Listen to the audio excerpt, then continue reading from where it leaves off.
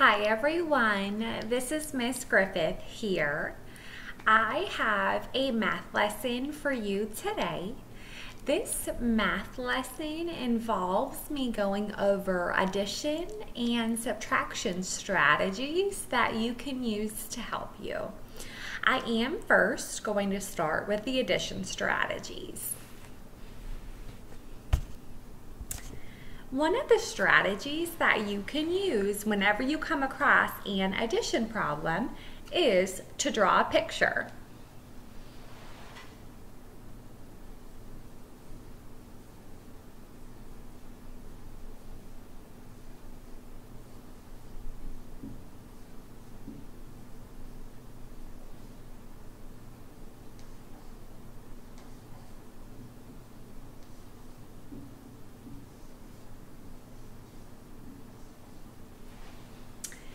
If you were to draw a picture to help you add, you could draw whatever picture you would like. I chose triangles here.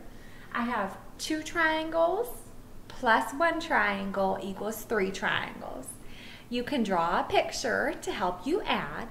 Another addition strategy that you can use is a 10 frame.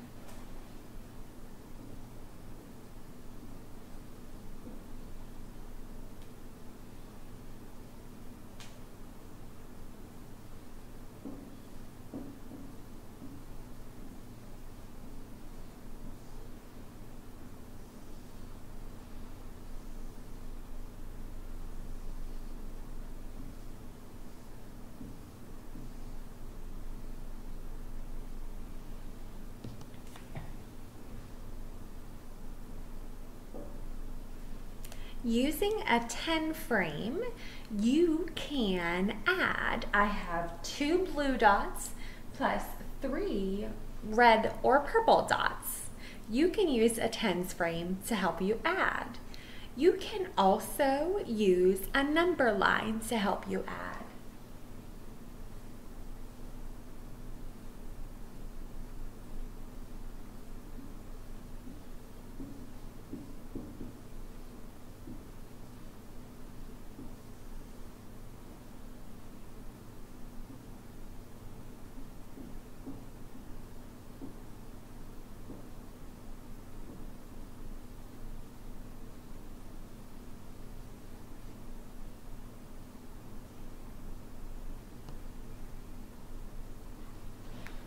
You can use a number line. On this number line, I started at 1, I added 2, so 1 plus 2 equals 3. Using a number line can certainly help you add. Another addition strategy that you can use is counting on.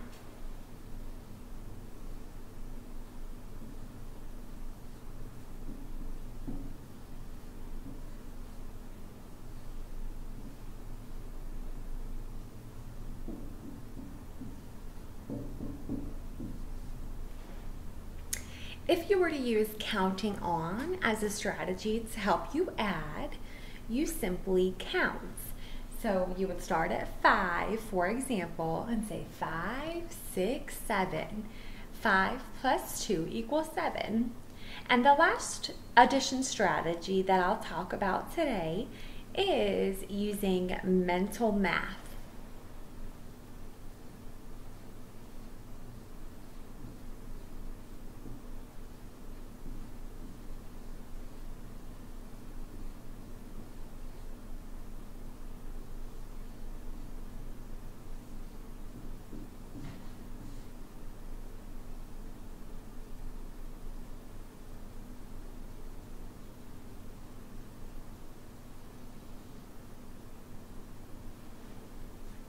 If you're using mental math to help you add, it's something that you just simply know off the top of your head. For example, 2 plus 2, 4. Now that I have went over some addition strategies, I am going to talk about subtraction strategies. Some of the strategies are the same, but they just look different based on the different operation.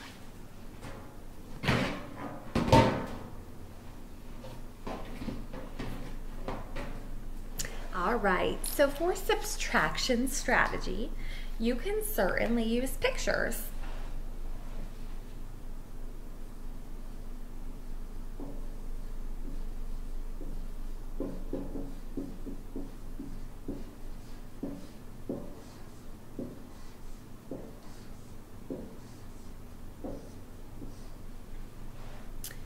If you draw pictures to help you subtract, you can choose to draw whatever type of picture you want. I drew pictures of triangles here. So I drew a total of 4 triangles and I crossed out 2. So I would be taking away 2 and I would be left with 2. You can use pictures to help you solve subtraction problems. You can use counters to help you solve subtraction problems.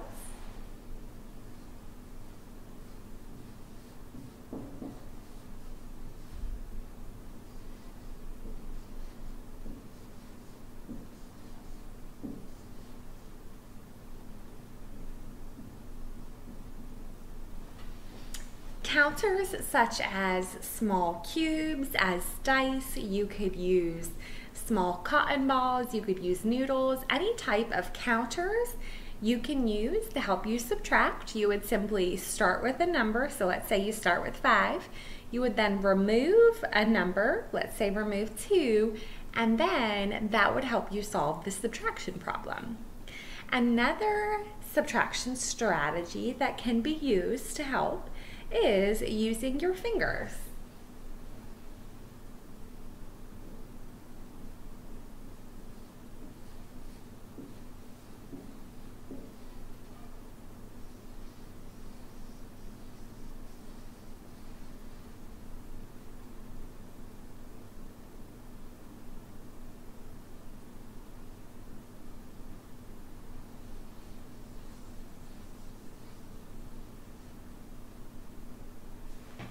If you're using your fingers to help you count or help you subtract, you would start with all your fingers up or start with a number of fingers, and then you would subtract by putting your fingers down. Last but not least, another subtraction strategy you can use is to use a number line.